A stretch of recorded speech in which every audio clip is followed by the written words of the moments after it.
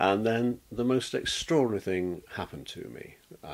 A photographer called David Hearn, who's now in his 80s, member of the famous Magnum agency, he came to Newport College of Art to set up a brand new school of photography, school of documentary photography. There'd been nothing like it before in the country. You know, a lot of students have been learning photography by sitting at a desk and doing a city and gills and being able to tell you how light came through the prisms in a lens, you know, without actually getting up off their bottoms and going and taking pictures.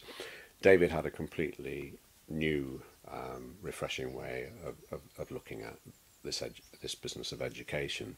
And one day, this man walked into. I shared an attic garret at Newport. I wasn't in the main painting studios with one of my tutors, and this man walked into my studio one day, or our studio one day, and said, "My name's David Hearn. I've come to have a look at your work, you see." And I very proudly started showing him these canvases, and he said, "No, no, no, no, no, no. I hear you take very good photographs." And he looked at my photographs and said, "These are lovely, and I'm opening a new school of documentary photography in September, and I'd like to offer you a place."